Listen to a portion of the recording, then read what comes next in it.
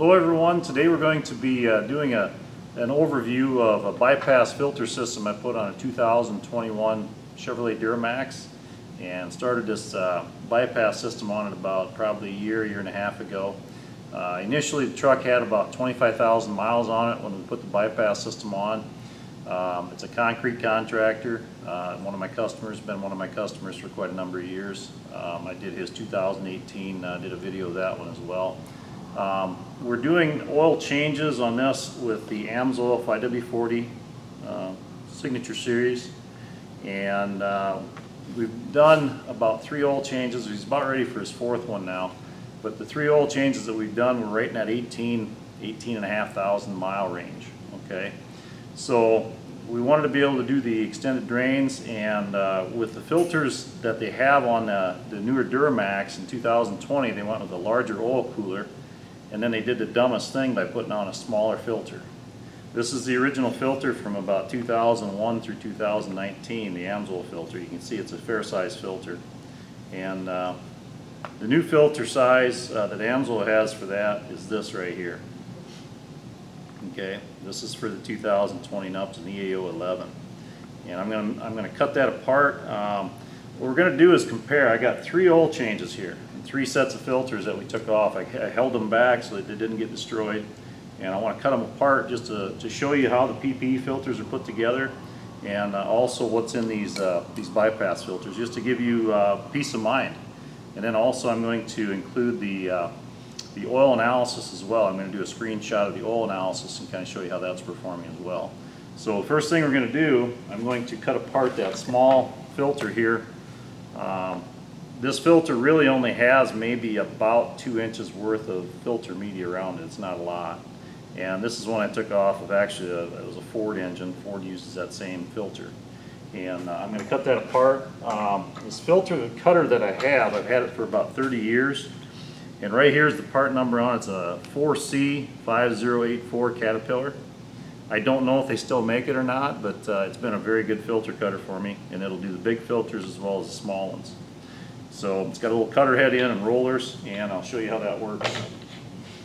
It can be kind of messy, so you may want to put some rags in your vise when you go to cut it. Just depends how much is drained out of the filter while it was draining. Basically, it's just like cutting a pipe, like a copper pipe.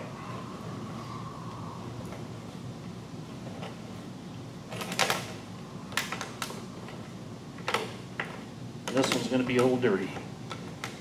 I can see that already. And I got cardboard down on the floor, so I ain't too worried about that. But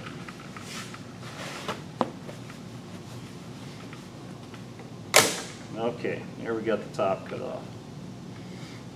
Now I'm going to set that aside.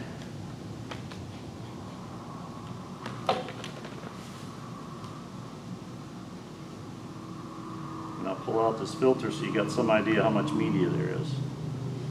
Like I said, I don't think we have quite 2 inches. It's pretty close. But this filter here on the Duramax, I don't know if I'd run that for more than probably about 10,000 miles. You can kind of see there's not a lot of filter media there. So what I put on instead of this filter is the PPE filter. It's a lot longer. A lot more filter media, and we're going to start cutting those apart here next. See if I can keep that oil there from spilling too much.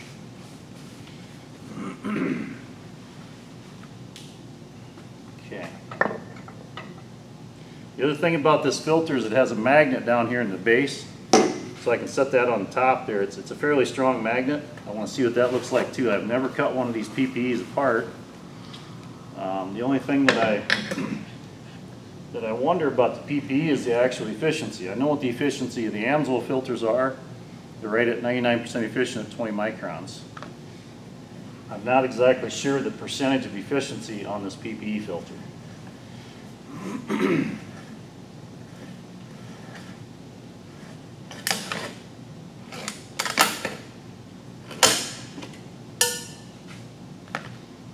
Okay, so we got a silicone anti-drain back valve. And there's the filter. So, trying to show you why I go to the longer PPE filter. There's just a whole lot more filter media there. And there's also a lot more filter media in this filter than you'll have in the original GM filter on the 2020 Duramaxes as well. Okay, quite a difference there. So I'm going to cut that one apart and try and see if I can get that magnet out. I don't know if it's stuck to the bottom. Glued in? No, it's not glued in. Get it out of there. Okay. Nope, still in there. Come on. Strong one. I think it's a neodymium magnet. It's a strong one. Okay, so as we look at that magnet, I believe this is the first filter that we put on at about 25,000 miles. And I've really got very little, if anything, on it. There's not a whole lot on it, as you can see. Just oil. No fuzz. That's a good sign. That's always a good sign with the engine. But that's the magnet that goes on it. And like I said, it's a fairly strong magnet too, which is a good idea inside the filter. Okay, so that's the first one cut apart. I'll set that here, and let's go ahead and cut the second one, see what it looks like. I just want to give an overview of each one just to see what's in them, because again, we're running 18,000 mile drain intervals.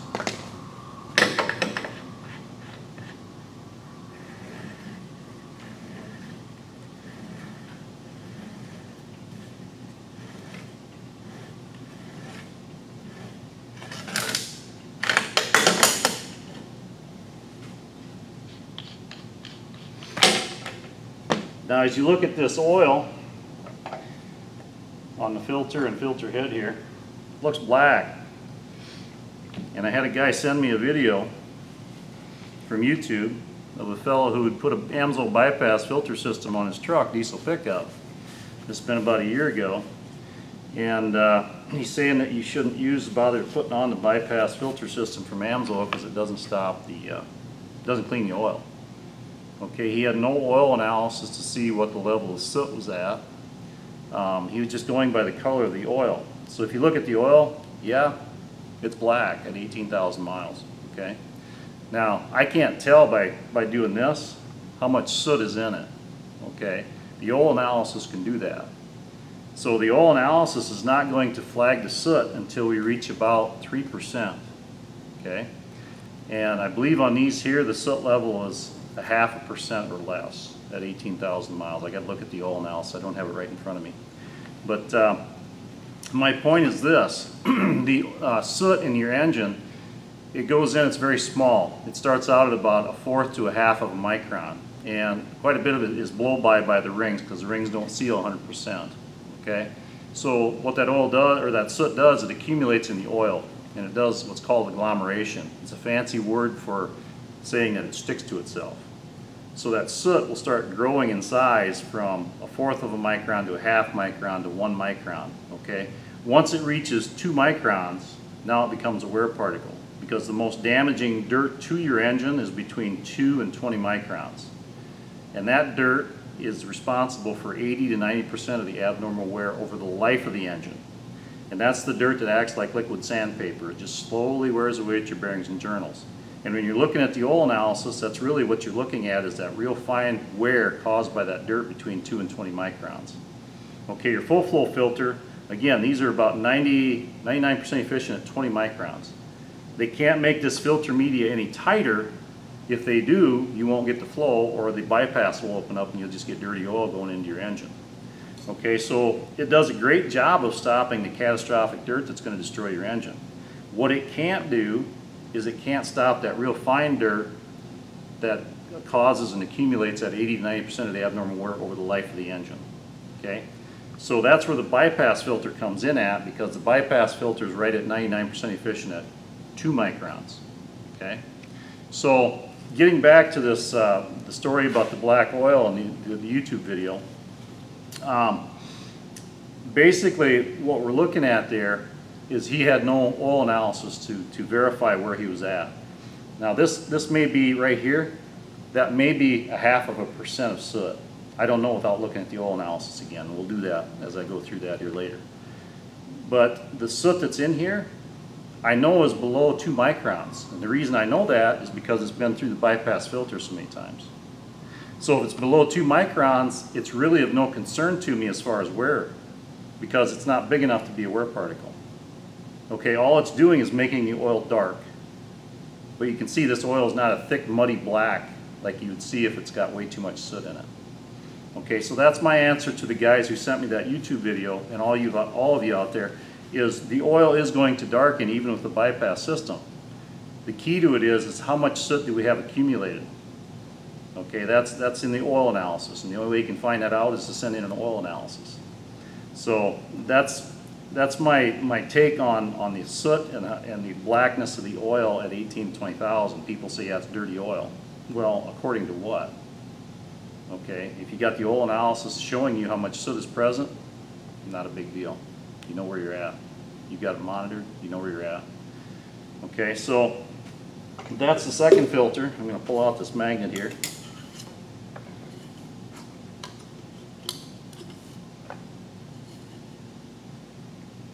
Yeah. Come on out there. Okay, there it comes. Okay, there's magnet number 2. And again, basically all it's on there is oil. That's always a good sign. That means there's not much wear going on inside that engine. Okay? Clean it off.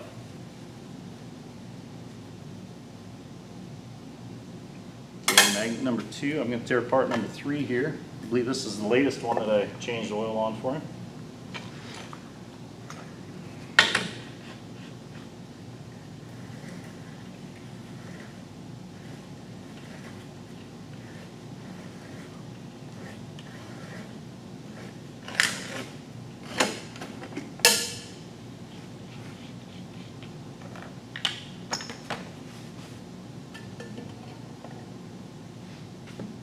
Okay, there's filter number 3. And I'm going to pull that magnet out, see what it looks like.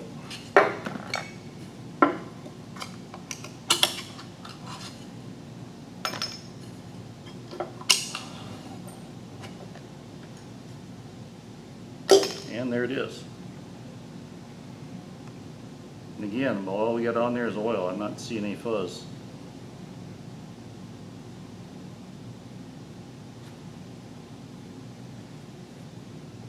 Yeah, it's clean. So there's three filters, 3 oil changes at 18,000 miles each. So, you know, we're approaching right now, he's on his 4th oil change since we switched over to the Amsoil and bypass system. So we're closing in on 100,000 miles on that truck right now. And everything's working very beautifully. The other thing I do with these filters is I will cut out a part of the filter media and I'll squeeze it in the vise so I can see what's in it for wear particles or dirt or what have you. Okay, so what I'll do, some of these filters have, they'll have a screen backing in them. So it gets kind of hard to cut them, and this one's no different. It's got a screen backing and it's a synthetic media filter. Okay, so we're going to cut out just a section of it here with a Stanley knife.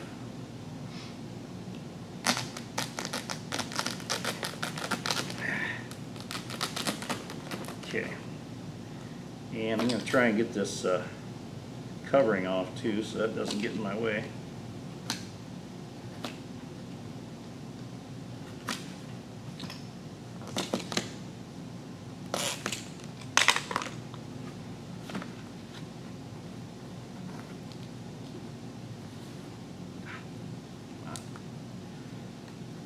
Not quite coming apart like I like it to, but let's see if I can find my end here.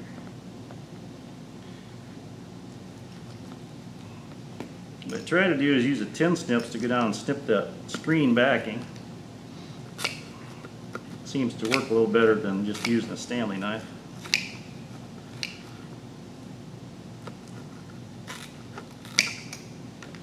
Come on. It's a tough filter. There we go.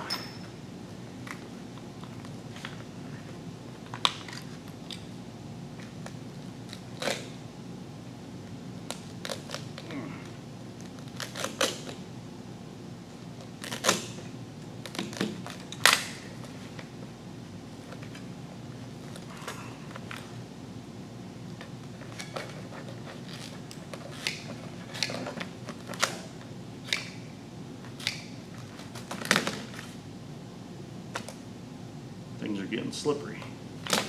Okay, so I've got a piece of that media, and again, it's got a screen backing on it because it's synthetic media, and that's what supports the filter media. Now I'm going to get a couple of extra towels in here.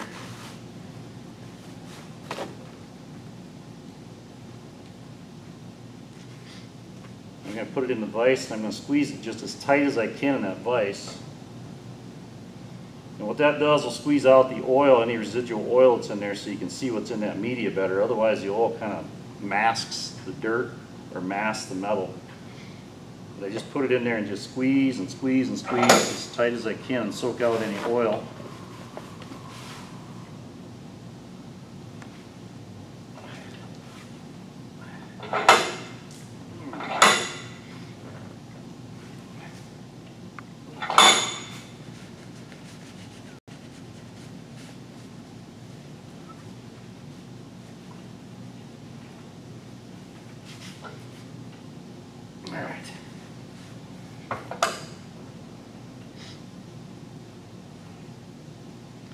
Now, when I open it up, I'm going to try and rip off this stuff that's holding it together here if I can without losing too much of the media, so we can still see what's in it.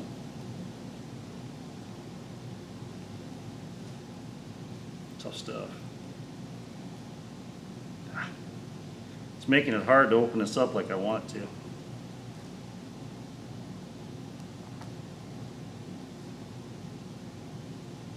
That glue they put on the outside, just it hangs on there tight.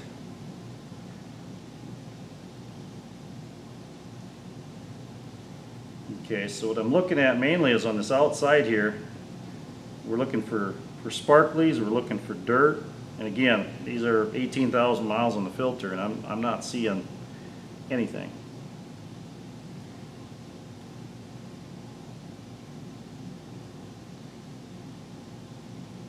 You can see on the surface there really isn't anything on it.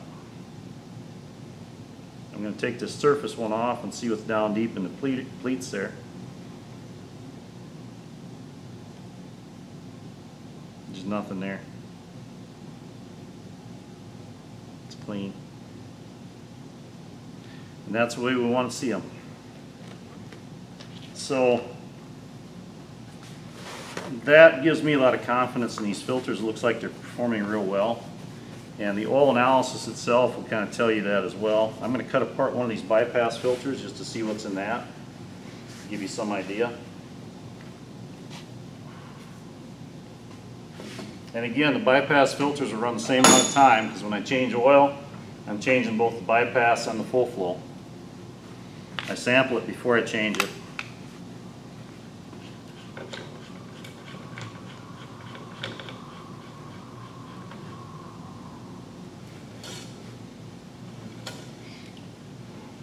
And I get people that ask me about the dual bypass system for the 2020 and up Duramax. And Amsoil has not approved them for them. And I know that a standalone bypass is not going to cause me an issue with oil flow, because we're only flowing about a gallon a minute. And that's why I went with a standalone bypass. I'm not a big corporation, so if I give advice out there that doesn't work, that can get a guy in trouble. So here's the bypass filter. And this is a short one. I used the short one on these diesels because I had a lot of them to use up. And when we're only running 20,000 miles, these are fine. The next length filter is about 1.5 inches longer. And then the next one after that's another 1.5 inches longer. That's the 110. So this is the BABP 90. There's an EABP 100 and an EABP 110. Okay? So you can add more oil capacity with the bigger filter, but you're also spending more for the filter. And the biggest thing stopping us from doing longer drain intervals right now is the TBN, or base number of the oil, and that's what the reserve alkalinity that neutralizes acids. We're getting down to about right around 2, and it starts out at about 11 on this brand new oil. So what it's responsible for, it's a high pH additive, and as the acids form, it mixes with it to bring it up to a neutral state, so it can't do damage to the metals. But at the same time, that TBN is also sacrificial. So when we get down to 2 on the TBN in the oil at 20,000 miles, you are going to get flagged on it by the oil sample results, because if you let it go to 0, you no longer have the ability to neutralize the acids any longer. So you just don't have enough reserve alkalinity to go that extra length. And that's due to the new formulation diesel oils. They backed out of some of the additives that give you a higher base number. So that was starting in 2007, where they changed the oil formulation.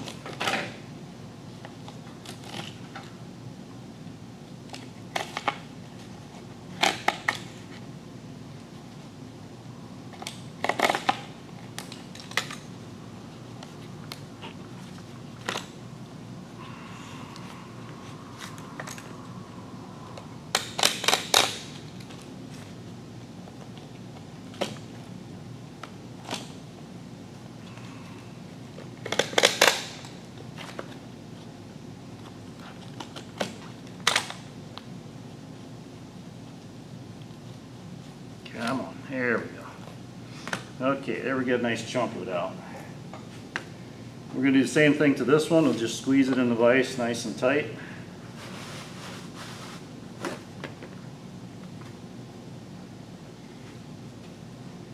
Soak that oil out.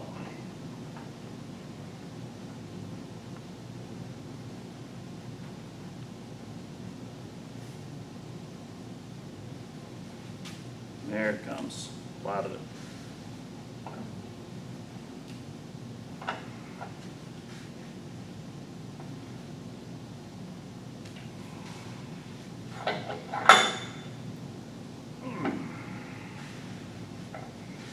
Just clamp it as tight as you can. Now get as much of that oil out as you can. And soak it out with the rag top and bottom, so it don't soak back into the filter media.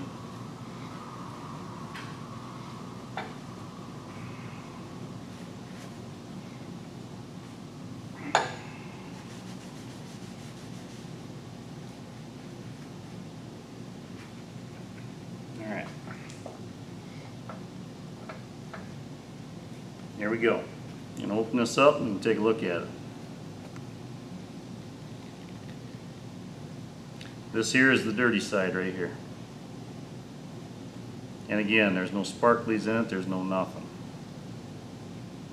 So it's capturing the soot, it's capturing that real fine dirt that you can't see. But limit of human vision is about 40 microns. Okay, so anything below 40 microns, you'd have to have magnification to see it. This filter is right at 99% efficient at 2 microns. So this is catching the soot, this is catching the fine dirt that the full flow can't. So I'm really liking what I see here. Like I said, these filters are, all these are run right around 18,000 mile drain intervals. So I'm doing this video just as a way to show you how this is all performing, and then also to take a look also at the oil analysis just to see how that's all performing.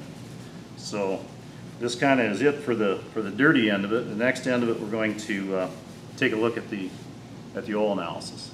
So we'll be back with you on that. Okay, what I have here is the oil analysis. And there's actually, we got 4 of them here from the 2021 Duramax. And the first one here was, let's go down here to the date. It was June of 22. And that was with the petroleum base oil. That was when we switched it over to Amsoil. We had 7,700 miles on the oil and 27,000 on the truck. So the filter was changed at that time. We have a little bit of fuel dilution there, and it's not a lot. I've seen fuel dilution as high as 8 to 10%, and I've had a semi that was as high as, it was over 20%, and the oil was down to a 5-weight. That was Amsoil diesel oil, and we had no engine issues whatsoever out of that one. 2.9% it's getting there. It's a little bit, and it didn't really affect any of the wear metals a whole lot. So I'll give it the benefit of the doubt on that as far as how it was performing, because it had some fuel dilution. The soot on it was 0.2% at 7,000 miles. If we look over here, base number is 6.3. The base number is the reserve alkalinity. That is what neutralizes acids in the oil. And on that petroleum base oil is in there, it probably started out at about 8 or maybe 9 base number. And as it depletes, the number comes down, and once it gets down to 2, they will flag it, say it's time to change it. because you no longer have the ability to neutralize the acids once you get down to 0. Oxidation, nitration, we're looking fine on that first sample. How much, taking a look at the viscosity, 12.6 on the viscosity, and that is right at the beginning of a 30 weight, 12.6. I think 12.5, if it was 12.5, it would be the beginning of the 30 weight, and that was a 40 weight oil to start with, that petroleum base that was in there initially when we changed it. Now, we go down here to the Amsoil. The next sample we took was September. We had 18,000, almost 18,500 miles on the Amsoil with the bypass filtration, and 45,000 on the truck.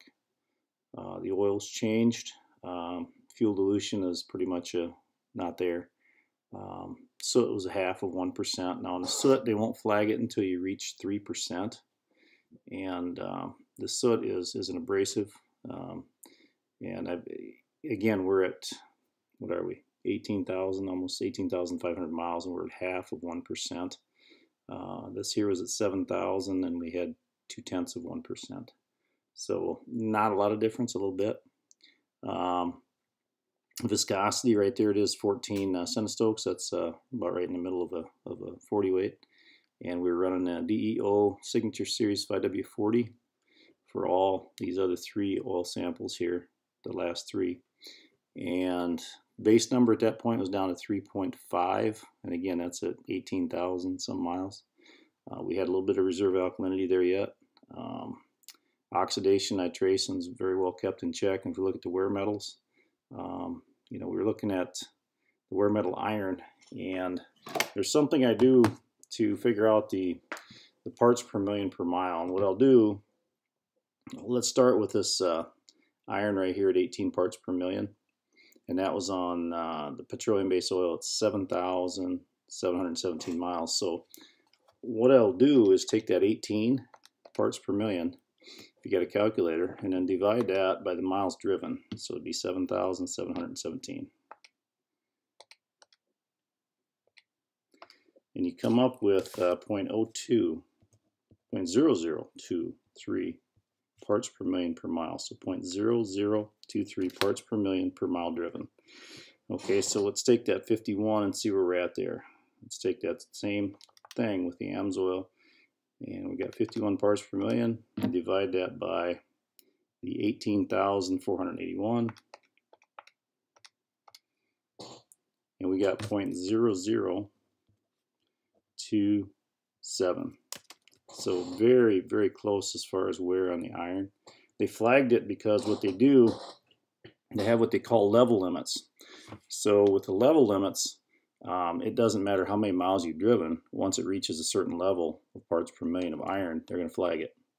And they're not taking into consideration that we've run at 18,000 miles. So we break it down on a parts per million per mile. And that's how you do that. It kind of tells you how the wear is. If we see a huge jump in wear from one to the next, and you see the next one here is 52, the next one down is 39, and this one here, it was 39 parts per million, we had 17,000 miles on it. Okay, and again, we're looking at 2 times the run time, and we're looking really pretty good with everything. They did flag boron, and up here in the comments they say boron levels are naturally declining with use, so it's not a cause for concern, but they did flag it. But again, this last sample here, 39 parts per million iron, 1 part per million chrome, 0 nickel, 2 parts per million on the aluminum, and 2 on the copper, 2 on the lead, 1 on the tin. So I mean, it's looking really good for the amount of miles we're driving, and that's with the PPE full flow filter and the Amsoil bypass filter. So I'm really happy with how this is performing. And again, the TBN here at around anywhere from 16 to 18,000 and a half miles, we're there at about 4, you know, 3 to 4 range. So I mean, if we wanted to, we could probably push this out to 20,000 mile run times without any issue whatsoever. But that's just kind of where it falls at when it comes for the oil change.